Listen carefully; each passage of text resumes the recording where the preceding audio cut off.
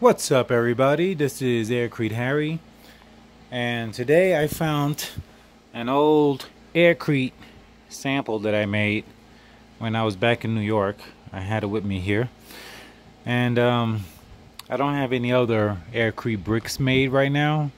I have some curing. It's gonna take a few weeks before they get to full hardness, but I figured I have something here I can do a hammer test with. So I'm pretty sure that the mix that I have in front of us here is a 30-gallon mix, which just means I use a 30-gallon container to mix my Aircrete. So it's 7 gallons of cement slurry, and you fill to the top with foam. So that's what the 30-gallon mix is. Now I have my special blend here. This is my own epic mix where I use perlite instead of styrofoam. And so I'm gonna hit this with the hammer first, and then I'm gonna hit the Aircrete brick just to see what happens.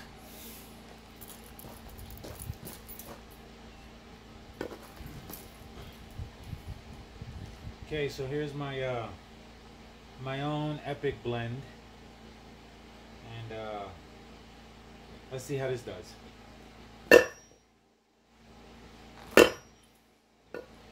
Got 2 nice dents in there. Nothing else happened. Now I'll put the Aircrete and I'll give this a whack.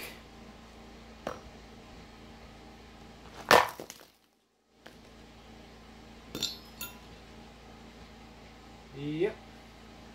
And this is cured for well over a year. That's what I thought was gonna happen. I mean, holy cow. I'm going to do this again with another Aircrete mix, one that I used for the foundation, which I actually think this was. I honestly can't recall exactly which mix it is, but it is solid and fully cured Aircrete brick.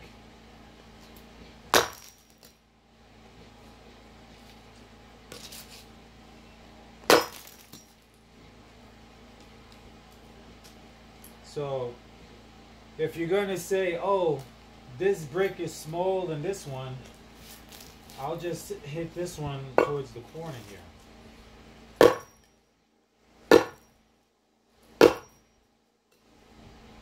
It's as hard as I can swing with this hammer. Anyway, just a quick test. I figured it'd be a little fun to test out this Aircrete brick that I had. Peace out.